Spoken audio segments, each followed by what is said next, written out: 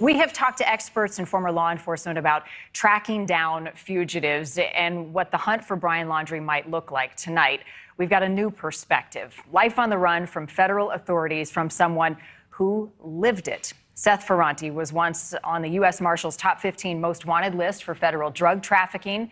He evaded authorities for 2 years before he was discovered, even faking his own death. Seth served more than 2 decades in prison, and now he is a free man, and he's also become a writer and a producer. And Seth is joining us tonight live. Seth, great to see you.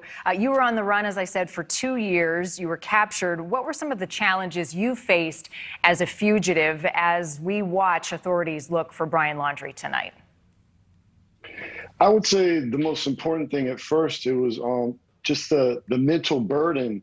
Because, you know, when you have to leave your whole life, you have to leave your identity, you have to become someone else and go into isolation and go into hiding. It's a really big mental burden. So that was the first thing I had to overcome, you know, and then the paranoia, you know, the first couple of months when I was on the run, the first 2-3 months, I was always looking over my shoulder, you know, it was like some cloak and dagger, Mission Impossible type stuff, you know, and then the third biggest thing, you know, was establishing a legitimate ID. Because, you know, even back then when I was on the run in the early 90s, I mean, you needed ID.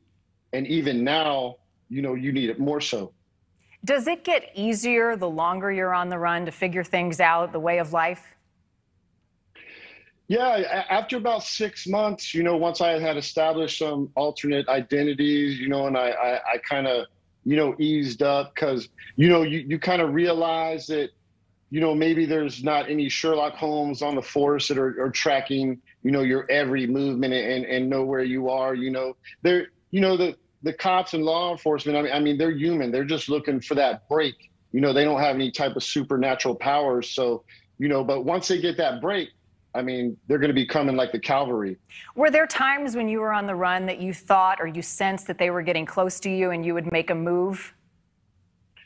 Yeah, not until the end. I mean, right at the end, like at that 2-year point, I had actually got arrested. So they printed me, so they knew it was me. And then I got back out, and it was like about a week or so. And I could feel the heat then, you know, even though, you know, I didn't see them, I could feel like the walls were closing in. And I'm sure like right now with the scrutiny of this case, I'm sure that's how Brian has to feel, man. I'm sure he can feel the walls closing in on him every day because, you know, even the early 90s, I was top 15 U.S. Marshals list, but I didn't have a tenth of the media attention or a tenth of the scrutiny that Brian has on him right now. Because, I mean, this is like all the nation is talking about. Right. No, and that makes you wonder if he's hiding in plain sight right now. I mean, we watched this search in the reserve happening, but if he's changed his appearance at some point, is he right in front of him and they don't know it? What are the chances of that?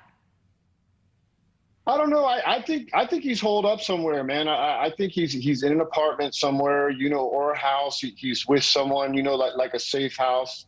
I mean, personally, I think the whole Carlton Reserve thing and his dad going there, I think that was a ruse. Yeah, I mean, they had enough time to plan that. So I think he's with a relative or he's with a friend, you know, that his parents are in touch with. You know, I mean, they're probably being super careful about it now, but you know, I do believe that he's close. I believe he's in Florida or, you know, a neighboring state. Well, based on very, very close. Seth, based on what you've seen and having been on the run, how important are allies? I mean, do you need people who are helping you along the way to stay in hiding? No, definitely you do. Because, I mean, the first thing you need money. I mean, you need people to bring you stuff. That's why you see so many criminals when they get on the run, they're like so desperate. They're like robbing banks or stealing cars, and that's why they get caught. When you have allies, when you have resources, when you have money, when you have people that are willing to put you up, that's when you can stay on the run for longer. And that's what makes life as a fugitive easier. Well, and you have to wonder, you're going to need some cash, at least in the initial time, to keep going. You say you were relieved when you were caught. Why?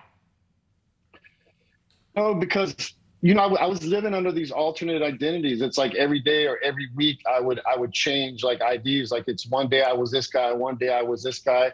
And, you know, I'm going out, I'm meeting people. I was a young man. So, you know, I needed, you know, the people, you know, I was a people person. So it was just hard to maintain that facade, you know, because you basically have to lie to everybody. And that's just hard, for me, the type of person I am, just to, maintain that lie and maintain that facade.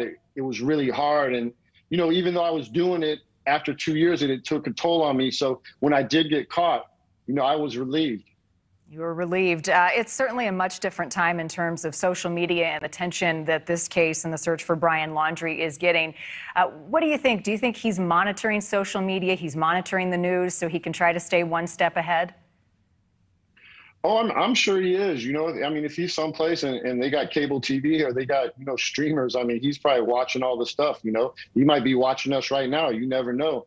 And I'm sure he has a burner phone, something, that's not registered in his name. So if he does have to have any type of communications. Wow. Really interesting perspective, Seth. We appreciate your insight tonight. Thank you.